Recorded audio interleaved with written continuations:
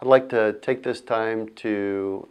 say thank you to all the conservationists in the CCC at this time. I know this summer has been a very difficult summer for many of you, being away from your families, working on fire lines, working on spikes, in fire camps. It's taken a toll on you and on your family, but as we know in the CCC, we've always stepped up to the role of participating in the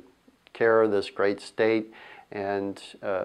conservationists everywhere just know that there are other people in the program that are thinking about you, caring about you, and wishing you well during this tough fire season 2012.